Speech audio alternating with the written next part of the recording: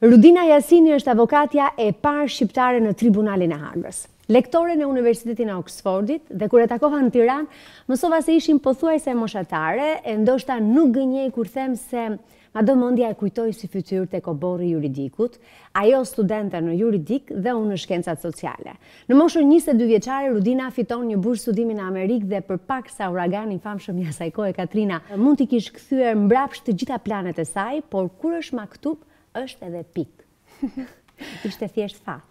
Fat, por mendoj se është nga ato momente që të sjellë një farë drejtimi dhe të bëjnë të kuptosh se si mund të maturohesh dhe të përshtatesh me kushtet dhe ta marrësh fatin tënd në duart e tua. Kjo është një gjë që unë në fakt e kam mësuar në Amerikë, në ato momente ku isha vetëm për 2 javë në New Orleans. Uragani Katrina goditi dhe madje pati një përmbytje shumë të madhe. Unë përfundova fillimisht në veri të Louisianës, ku një person i cili nuk e njeh fare, por që ishte një miku tim amerikan, thotë unë do të vi të marr ty, thotë, sepse unë nuk kisha as makinë aty, unë kisha realisht vetëm 2 javë, dhe më çon në shtëpinë e prindërve të tij. Aty pastaj pash edhe një shpirt komunitetit, se si amerikanët bëshin bashkë dhe ndihmonin edhe një person tuaj që nuk e njihnin fare. Dhe më pas përfundova në Texas, Austin, Texas për gati 10 ditë dhe më thonë që ti në New Orleans nuk kthehesh më, ti duhet aplikosh në shkolla, universitetet e tjera. Dhe kisha në një USB aplikimin që kisha bërë fillestar, kur aplikova për Fulbright dhe nga i moment unë aplikova në 6 universitetet dhe pranonte të 6-ta. Georgetown University në Washington DC më merr në telefon vetë zëvendës dekane dhe thotë nëse ti arrin të vish nesër këtu, pasi aty kishte filluar programi, ti e ke vendin e sigurt. Unë ndërkohë nuk kisha asgjë, se çdo gjë që kisha sjell nga Shqipëria kisha lënë në New Orleans dhe nga i moment pastaj fillova një rrugtim komplet tjetër. Madje historia ime u botua në Washington Post nga një gazetare amerikane të cilës i tingëlloi shumë interesante ky rrugtim nga Shqipëria në New Orleans për 2 javë në DC dhe pastaj një rrugtim akademik. Edhe gazetare së Tirana Post në Tiranë, i është dukur shumë interesant rrugtimi yt që nga uragani edhe më tutje. Unë e kuptoj që fati ka rolin e vetë, si kundër përpjekjet e tua, fakti që ke fituar 6 universitete, fakti që ke mësuar shumë. Si ja dole ti se jo të gjithë të shkëlqyerit ja dalin, ta pranojmë këtë? Mendoj se është gërshetimi disa faktorëve. E para, dëshira dhe ambicia për të arritur diçka. E dyta, mendoj se duhet punosh shumë fort. Unë nuk njoh asnjë person që ka arritur në një pikë të caktuar, në çfarëdo lloj profesioni, pa një mundim dhe përpjekje që e ka bërë atë person të jetë ai që është. Por gjithashtu edhe të qëndruarit në vendin e dur, në kohën e dur, por mbi gjitha do të thoja intuita për të kuptuar që kur një moment të paraqitet, ajo është thirrja jote dhe të kesh atë kurajn dhe intuitën për ta kapur. Ta kapësh çastin. Po, kjo nuk vjen shumë me koshiencë sa vjen me subkoshiencë dhe prandaj quaj edhe intuit. Por fati luan rolin e vet, po fati përkëdhel ata që janë të përgatitur. Përveç familjes së vetes sënde, ke një njeri që je shumë falendëruese, je shumë mirënjohëse, ja dedikon disi? Mendoj se janë disa individ, secili prej tyre ka peshën e vet dhe ka luajtur rolin e vet. Mendoj se mund të jesh me fat nëse në një moshë shumë të re takon dikë apo disa që shohin tek ty diçka që ti mbase as vet nuk e ke shumë të mirë formuar në mendjen tënde që e ke. Dhe të shtyn. Është privilegj të kesh njerëz që të shtyn për më lart dhe marrin pjesë në gëzojnë për arritjen tënde. Dhe njerëzit e arritur në fakt janë njerëz shumë modest dhe njerëz shumë mbështetës. Unë këtë e kam ndjer kudo që kam qenë. Unë kam 14 vjet në Britaninë e Madhe dhe Universiteti i Oxfordit, që unë e konsideroj mbas institucionit ku kam marrë dhe formimin më të plotë timin. Kam takuar individ shumë të arritur në shumë disiplina, në shumë fusha, por me një modesti dhe individ që të vendosin ty në qendër të vëmendjes kur ti flet për punën tënde kërkimore, apo çfarëdo lloj gjë që ti po hulumton apo po shkruan. Tipike njerëzve të realizuar. Dina, janë avokatët njerëz të pajisur me një aftësi për ta njohur më mirë veten? Mendoj se avokatët kanë një mënyrë të veçantë të analizuar. Flas për avokat të mirë, të mirëfjell, të mirë formuar. Unë e kuptoj për shembull në një bisedë, pa më prezantuar që dikush është avokat ose ka përgatitje juridike, e kuptoj shumë mirë nga mënyra dhe këndi nga i cili ai apo ajo e shikon problemin. Pra ka një imprecisi, një analizë tjetër. Por gjithashtu mund të them që kur kam bërë punën kërkimore, kam kuptuar që avokatët nuk kanë aftësi shumë të mira metodologjike dhe të shohin aspektin më të gjerë social, antropologjik, etnografik, të shikojnë për shembull nuancat e vendimeve që merrin tek pasojat që kanë tek njerëzit. Dhe jo vetëm në aspektin teknik. Unë jam avokate së drejtës penale, më saktësisht drejtës penale ndërkombëtare, punoj në një fushë që është një fushë e të mërshme është po, vërtet. Krimet kundër njerëzimit, krimi ndërkombëtar, pse e zgjodhe këtë? Nuk ke frikë të shohësh ato pamje aq shumë të rënda që të bie në punën tënde apo të dëgjosh dëshmi aq rënqethse? Sinqerisht Dina, unë edhe Avatarin e kam parë në kinema dhe jam trembur. Mendo? Atëherë, e kam menduar shumë herët që e drejta penale dhe të drejtat e njeriut ishte thirrja ime. Unë doja me çdo kusht fokusohesha këtu. Nuk më interesonte as e drejta tregtare, as aspektet tjera të taksave, drejta financiare.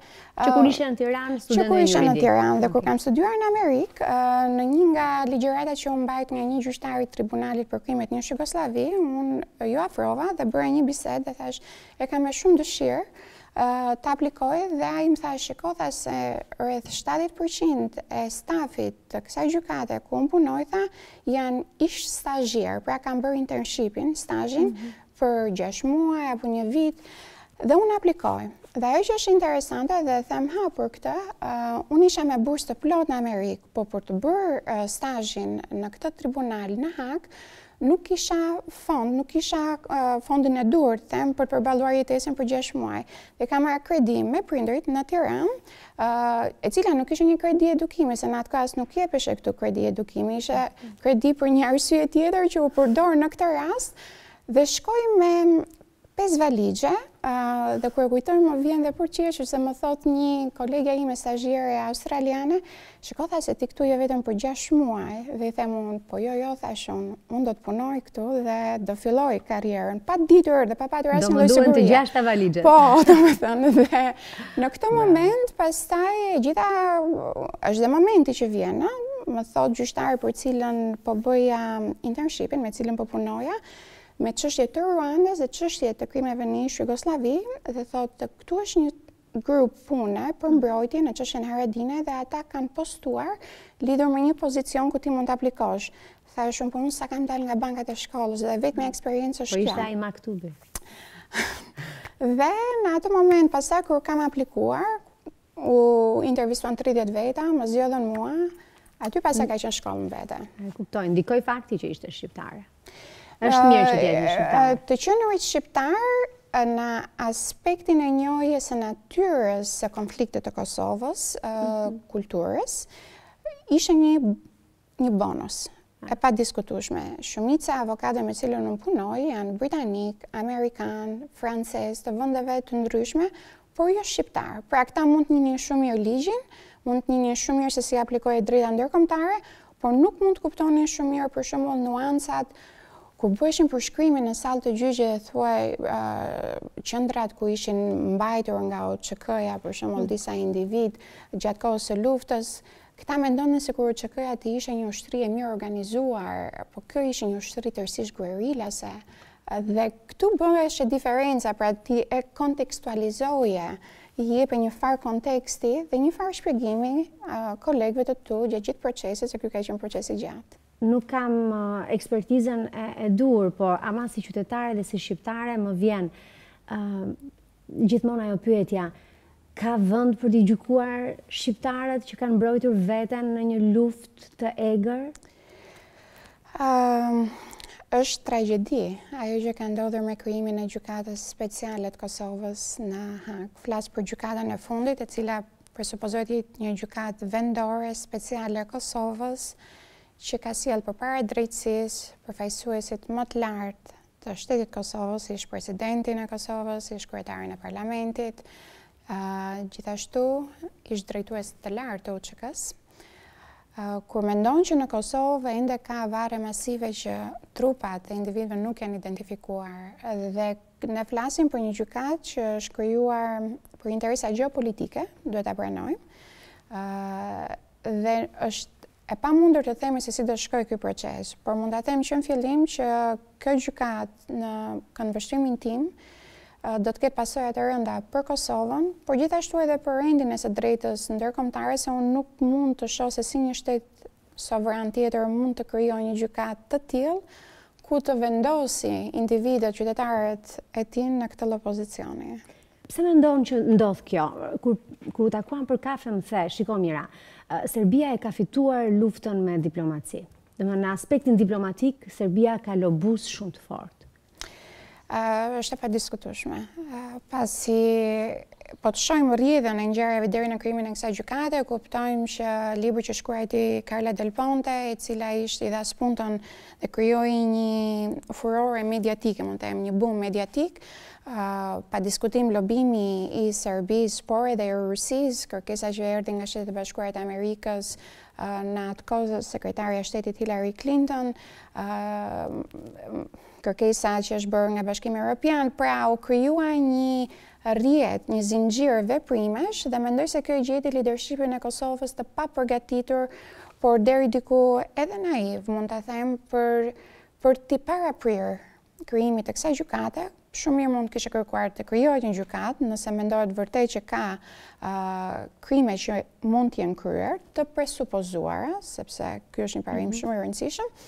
Por të jetë gjykatë për të gjitha krimet që janë bërë në Kosovë. Pra ne gjykojmë krimet e bëra në territorin e Kosovës dhe jo një gjykatë monoetnike, pra kundër vetëm një grupi etnik që përbën shumicën 95% të popullit të Kosovës. Kjo është si një rezesë mbi një shtet sovran e cila do të qëndrojë për sa kohë që mandati i kësaj gjykate, kjo gjykatë drejtohet tërësisht nga ndërkombëtarët dhe është ironike të quhet një gjykatë vendore. Okej, ne shqiptarët i besojmë na duke ndërkombëtarët që gjithmonë kanë të drejtë ose të paktën kështu lexohet, është krijuar një lloj perceptimi që nëse është ajo palë, gjërat janë më transparente, janë më të drejta. Mendoj se është një lloj kompleksi, dhe kompleks inferioriteti.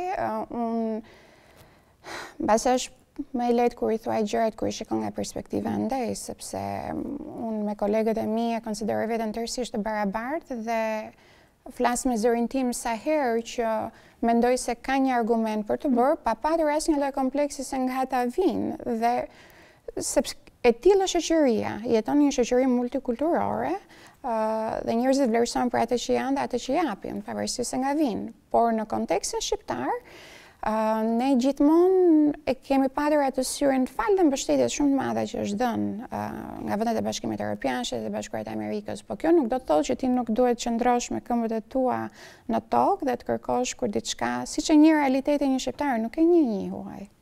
Çfarë mendimi ke si avokate për Hashim Thaçin si politikan, si lider? Kjo është një pyetje që unë me shumë respekt nuk do t'i përgjigjem për faktin se unë jam në një çështje dhe ka disa parime konfidencialiteti, pra nuk mund të shprehem publikisht për asnjë nga personat që janë të akuzuar dhe shpresoj të më mirë kuptosh për këtë. Në një moment të mëvonshëm, kur mos të kem të petkun e avokates në këtë çështje, mbase mund të shpreh një mendim, po sot është e pamundur. E pamundur. Mendon që kjo çështje do zgjas sa kohë për shembull, sa vite? Ne kemi 2 vjet që ne jemi në proces parë gjyqësor. Me këtë ritëm, duke menduar numrin e dëshmitarëve të listuar, por gjithashtu edhe numrin shumë të madh dokumentave që ne janë vënë në dispozicion nga prokuroria, flasim për shumë vite, domethënë të paktën vetëm çështja e prokurorisë mund të marrë deri 5 vjet, po do të ketë çështja e mbrojtjes, flasim për 7-8, mbas edhe më shumë. Si e përshkruani luftën si nocion ju avokatët të specializuar në krimin ndërkombëtar? Kur flisni për luftën, çfarë është lufta? Nuk ka gjë më të rëndë që mund të ndodhë një shoqërie apo shoqërive, sepse këtë luftë rrallë herë janë vetëm të fokusuar brenda kontureve territoriale të një vendi. Por nuk ka gjë më të rëndë që mund të ndodhi, sepse shkatëron komplet atë çdo gjë që ka një shoqëri, bazën e shoqërisë, shpërbëhet. Nuk ka një luftë të pastër që ta mendojmë një gjë. Nuk është një teatër luftarak kur secili ka pozicionin e dur dhe di se çfarë bën. Është një luftë dinamike dhe gjithmonë ka një dëm kolateral që matet me jetë njerëzish. Kam takuar viktima të luftës në disa nga zonat ku janë kryer krimet e genocidit, krimeve kundër njerëzimit, krimet e luftës dhe të duhen gjenerata ndonjëherë dhe mbase asnjëherë të ka përcesh pasojat e një lufte. Dhe kjo përpjekja më e madhe, kjo është gjuha e diplomacisë, çdo përpjekje duhet bërë tërësisht për të evituar që një luftë të zë një vend.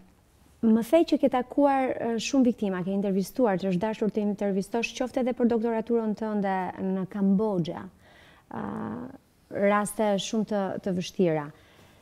E para, si grua, si Adel ti dëgjosh të gjitha? Çfarë ndodh me këtë procesin? Vjen një ditë që ajo durimi dhe forca kalitet, fillon dhe bëhesh papritur i fortë, je në gjendje të dëgjosh të gjitha tmerrat e botës?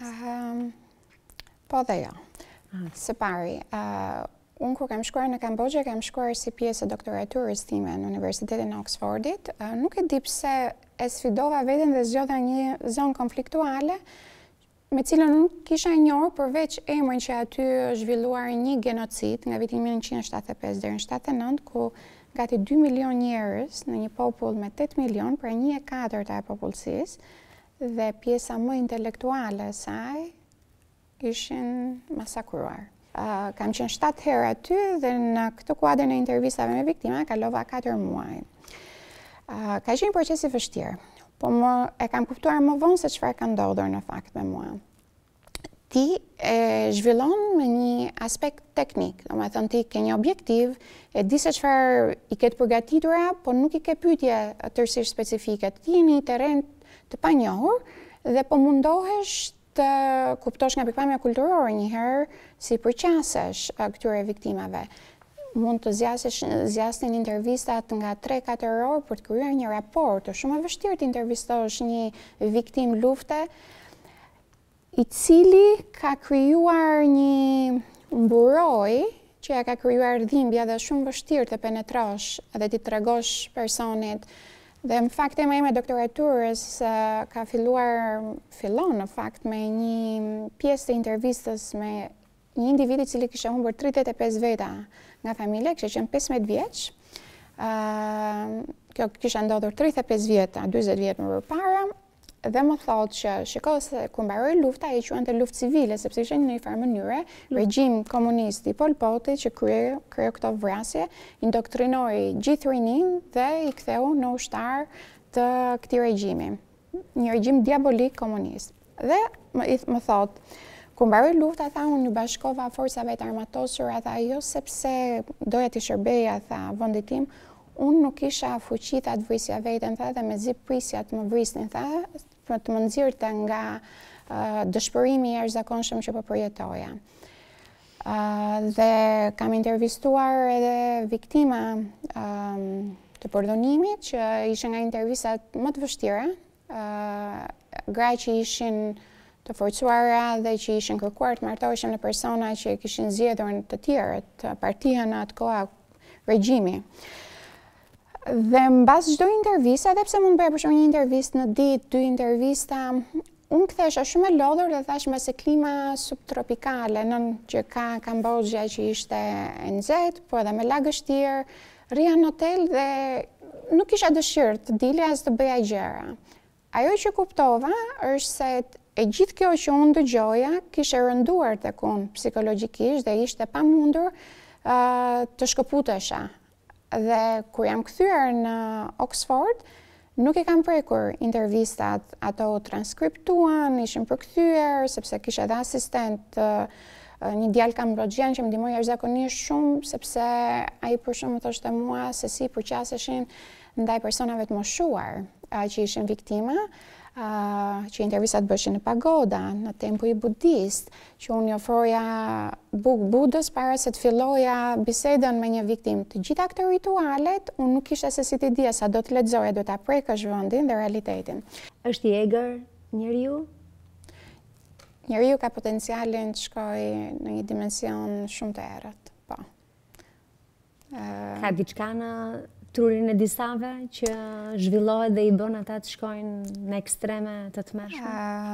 Unë nuk mund të them pse disa njerëz arrin të kapërcejnë aty dhe disa të tjerë jo. Sepse është bërë një eksperiment shumë i famshëm në San Francisco në burg, ku i bën studentët të ishin si gardistët dhe disa u transformuan dhe hyn kaq shumë në rol sa nuk shkëputeshin dhe u sollën më keq mbas se dhe gardistët e burgut normal, por indoktrinimi ka të bëjë shumë. Kjo është luftë idealesh. Unë jap të drejtën ndërkombëtare penale në Oxford dhe si pjesë e kurrikulumit vendos edhe një dokumentar që e ka bërë BBC-a, që të thotë A Cry from the Grave, pra një thirrje nga varri. Dhe tregon momentet kur generali Mladić është duke hyrë në Srebrenicë. Këto janë reale të bëra, sepse kishte ardhur një kameraman dhe ekip nga Serbia që po e xhironin. Dhe aty kupton se si po zhvillohet një genocid. Ai dhe mbështetësit e tij mendonin vërtet që këta po merrnin për veprimin që kishte bërë Turqia Otomane ndaj serbëve, i erdhi radha këtyre të merrnin hak ndaj njerëzve musliman tërësisht pafajshëm dhe kur marshon drejt Srebrenicës, ai thot hiqi këto shenjat e rrugës, ta që tingëllojnë turk edhe vendos shenja serbe, i ndan gratë dhe nga burra dhe fëmijët, duke ditur shumë mirë që burrat do të vriteshin dhe i kishte të gjitha elementet e genocidit. Pra ata që e ndiqnin, besonin. Domethënë kjo është një luftë ideale, ai ty të ka bërë të besosh që ai që ti po bën është gjë më e drejtë. Si është në Hag? Si janë qelit e Hagës? Janë disi më të mira se sa ato të burgjeve të tjera? Si kalohet koha aty? Ka televizor, ka libra, ka bibliotekë? Kanë të gjitha, përveç lirisë për të dalë. Janë në kushte shumë të mira, sepse aty në Hag ato janë proces paraburgimi. Domethënë nuk janë të dënuar, janë mbajtur për sa kohë që procesi zhvillohet, ose edhe kur janë në proces gjyqësor. Janë në kushte shumë të mira, po ajo që është interesante, për shembull, duke qenë se janë bashkë dhe në po themi dhomat e paraburgimit, që ndodhen brenda një burgu holandes, që është një zonë rezidenciale të Hagës, domethënë ka njerëz që vinë me biçikleta, ecin çdo ditë, edhe unë shkoj sikur ti nuk e kupton ndonjëherë që po shkon në një burg. Por ajo që është interesante është se imagjino gjithë konflikti për Jugoslllavin, aty kishte generalët serb, general kroat, që kishin luftuar kundër njëri tjetrit, kosovar, dhe që luanin futboll, tenis, apo që gatuanin bashkë. Nga pikpamja psikologjike aty që për bëj një doktoraturë më vete se çfarë luajnë bashkë me kundërshtarin. Po, domethënë këta kanë luftuar në betejë midis popujve, por në ato që li aty i ka bashkuar një fati përbashkët dhe kjo u bën që të ndajnë dhe hapësirat dhe është ai aspekti njerëzor. E ke kapur ti Miloševićin? Unë kam ardhur mbasi Milošević ka ndruar jetë, pikërisht në dhomat paraburgimit, por në fakt do ta përmend për kuriozitet këtë. Unë kam bërë një shkëmbim me Karadzic. Karadzic, që ka qenë drejtuesi politik gjatë kohës që është bërë në Bosnjë, për Sarajevo, në Srebrenicën. Tjetër gjë nga Mladić, për shembull, Mladić ti e kuptoi që kishte atë të generalit, i frikshëm, mendoj se vërtet njëri i keq. Kasapi i Ballkanit. E meriton atë. E meriton. Karadzic, i cili ishte bërë edhe një mjekësisë alternative, dhe kur e sollën aty kishte qenë në Vjenë, kishte rritur mjekrën, donte të mbrojshte vetë në proces.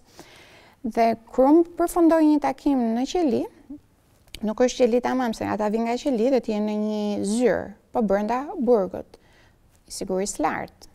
Është shumë interesante dhe mënyra se si kalon dhe kupton pastaj që edhe këto burgjet janë ndërtuar shumë për meshkuj, nga meshkuj për meshkuj dhe ka dhe disa diferenca kur kalon si femër, po mbase kjo do të jetë për herë tjetër. Po jo, ma thuaj diferencën, se më bëre kurioze. Për shembull, aty ti duhet jesh shumë e kujdesshme të mos kesh asgjë metalike, duke përfshirë edhe veshjet brendshme që mund të kenë metalike sepse bën bip shumë dhe të shikojnë të gjithë. Dhe ti duhet presësh pasaj që dikush të vi, është një botë e cila është shumë e influencuar nga gjinja mashkullore, e kupton tërësisht aty. Po mua nuk është se më bëhet, nuk e kam shumë problem. Edhe krimet ata i bëjnë kryesisht, kështu që... Aty nuk ka në fakt, nuk ka patur rast dënuar shumë pak. Në gjithë të dënuarit, vetëm mund të kenë patur të gjinisë femërore gra në atë burgjo njëherë, por në Kambodgje për shumë nga që në akuzuar një ish ministra femër ati regjimi, e cila pasaj kishte Alzheimer, dementia dhe nuk më thësmori fare. Por në këtë kontekst duhet them këtë gjë që në përballjen me Karagjixhin, ne kur dalim, duhet presim që roja, jemi kushdo mund të ketë patur takim me të akuzuar të tjerë, dhe jemi në një pjesë të përbashkët aty, dhe Karagjixhi më jep një mall. Edhe më flet, përshëndetje tha, jo nuk besoj të drejtësia, tha, kësaj gjykate, tha, kjo është një gjykat, fles për tribunalin për Jugosllavinë, një gjykat tërësisht politike, dhe unë për herë të parë nuk kam patur mundësi, nuk e di, nuk po flisja fare, sepse imazhi një personi që kishte dhënë urdhër për rrethimin e Sarajevës dhe për 2 vjet aty u bë një kasapan.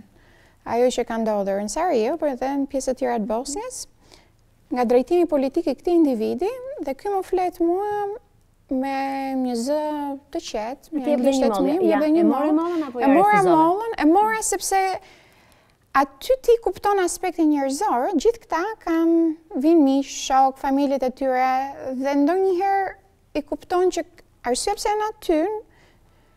Prandaj tash është shumë vështirë ta kuptosh a janë vërtet shumë të këqij apo kanë besuar shumë tek ajo që kanë bërë dhe kanë qenë njerëz civil normal që në një moment të caktuar kanë besuar tek idealet e gabuara dhe kanë kryer nga krimet më të tmerrshme. Po, është diskutim edhe i hanaren, megjithatë për ta parë bardhëzi, ata që e besojnë dhe e bëjnë këtë janë dhe njerëz të këqij. Disa për tyre po. Nuk mund të jetë indoktrinimi, justifikimi i madh. Absolutisht, për shembull generali Mladić, ndërkohë që bështe procesi gjyqësor, kthente kokën dhe shikonte në galerinë e publikut, bënte kontakt me viktimat dhe i nënqeshte. Domethënë ai ishte unë nuk isha parë në atë gjykatë asnjë të akuzuar që mos shprehte asnjë lloj keqardhje për atë që kishte. Asgjë. Ka patur ndonjë prej tyre? Ishte për shembull Karagjixhi i penduar? I penduar jo, i tërhequr po, por me një qëndrim tjetër. Mbase sepse ky vinte ishte një intelektual me një pozicion politik. Këta që kanë qenë general për shembull apo në një fushë që kishin pushtetin, autoritetin për të bërë diçka, është ndryshe të ulesh në një zyrë dhe t'ja japësh urdhër të përgjithshëm të rrethohet, dhe tjetër gjë nëse ti je komandant i forcave dhe i aktivizon, mobilizon, ke një pushtet tjetër. Janë gjithmonë rrëfime kurioze dhe interesante këto për njerëzit, Dina. Për të kaluar pak te Londra dhe Shqipëria, të shoh që nuk je pa interesuar për Shqipërinë, të shoh që shfaqesh në studio televizive, herë me Zoom, por edhe kur vjen këtu, të ngacmon diku Shqipëria për shembull për t'u bashkuar ndoshta drejtësisë këtu, ka nevojë për njerëz, ndoshta edhe politikës, sidomos aty ka nevojë për intelektual. Ka qenë një evoluim. Kur jam larguar fillimisht nga Shqipëria, kisha një tendencë të shkëputesha nga Shqipëria. Domethënë doja të përqafoja sa më fort ato që më ofrohesha andej, dhe t'i merrja çdo gjë që ishte mundur botës, që po jetoja. Me kalimin e kohës, mbase dhe se arrin edhe një farë pozicioni më të rehatshëm me atë që bën andej. Si ata njerëzit e realizuar që kishte takuar, që kur fillon dhe realizohesh, je dhe më me... E do dhe më shumë Shqipërinë pastaj. Dhe ka ardhur shumë e natyrshme tek unë. Mendoj se të japësh një kontribut për vendin tënd, Pavarësisht se kam 2 nënshtetësi, kam përqafuar fort dhe vlerat e shoqërisë britanike, traditën, por ka një thirrje të brendshme dhe unë nuk është se ka ardhur si rezultate jam ulur aty dhe kam analizuar si të ndihmoj unë Shqipërinë. Jo, mua më ka ardhur shumë e natyrshme. Dhe mendoj se nëse arri me punën time apo me zërin tim në gjërat për cilat unë kam se çfarë të them, në fushën time profesionale, apo dhe aspekte tjera me cilat unë jam ndeshur, është një gjë e mirë nëse i jep opinionit publik shqiptar dhe është një përgjegjësi. Unë mendoj se kush del për të thënë diçka apo për të ndarë një mendim duhet ta ndjejë një herë ka një përgjegjësi publike.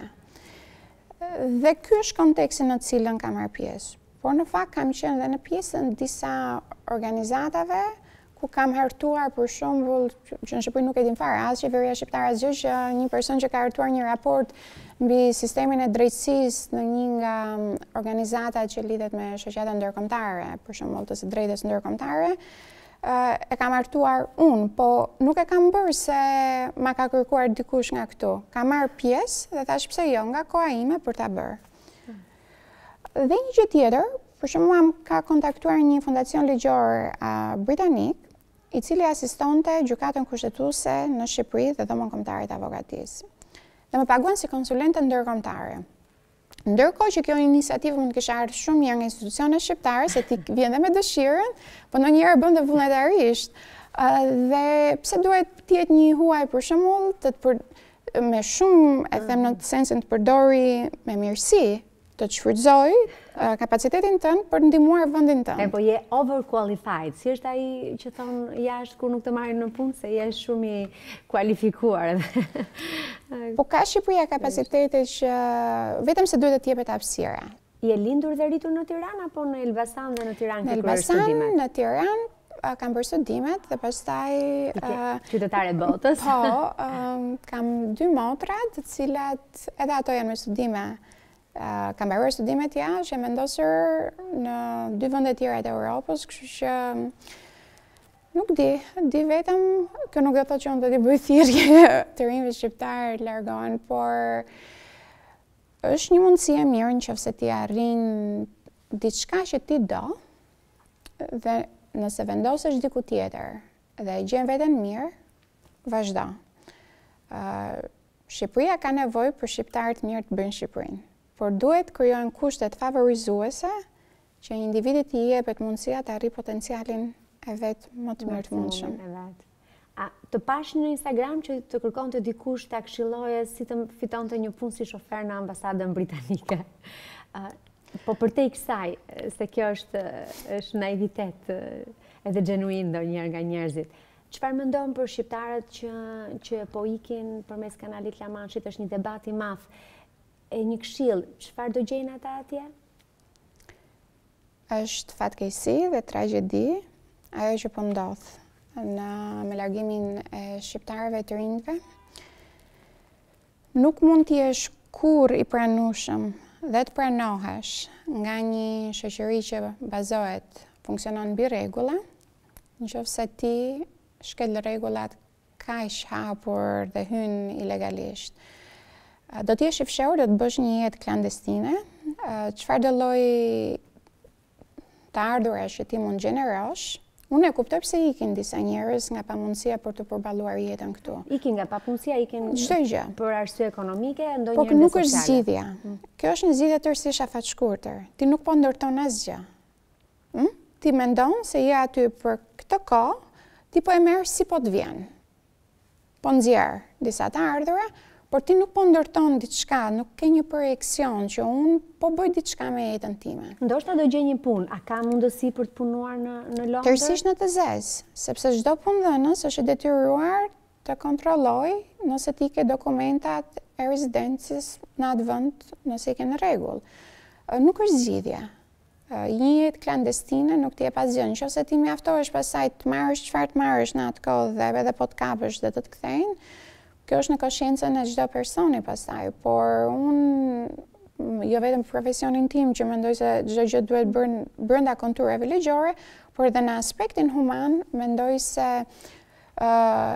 nuk të mëson gjë, nuk rritesh me atë që bën. Diçka që të pëlqen shumë kur vjen në Tiranë, edhe për ta mbyllur, një gjë që të shijon pafundësisht nga Tirana përveç takimit me prindrit e tu të dashur që janë këtu. Dielli, se shkëlqen fort, është i bekuar, natyra. Ka njerëz të mirë në Tiranë dhe hahet shumë mirë. Faleminderit. Kënaqësi, faleminderit ty. T'ja kalosh mirë, Dina, edhe të shpresojmë që të takohemi sërish për të sjell ndonjë zë që harruam sot. Me shumë kënaqësi, falenderoj dhe unë shumë.